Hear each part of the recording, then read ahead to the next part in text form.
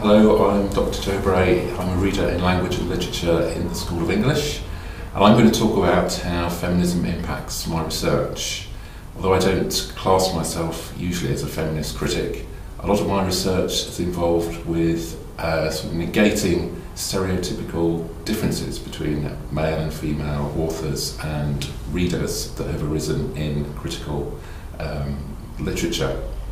One example is that I've looked in detail at perceptions of female reading in the 18th century, and a lot of conduct books from that period portray female reading as somehow more impressionable and susceptible to influence and more passive than male reading in the period, and that might be a perception that still lingers in 21st century society. My work and that of other critics demonstrates that I think female reading is just as active and creative as male reading in this period, and that differences between the two really don't exist. Another aspect of my research is looking at Jane Austen, and a stereotypical perception of her as a female writer is that she has no sort of makes no conscious attempts to improve her style. She just writes effortlessly because she's a woman.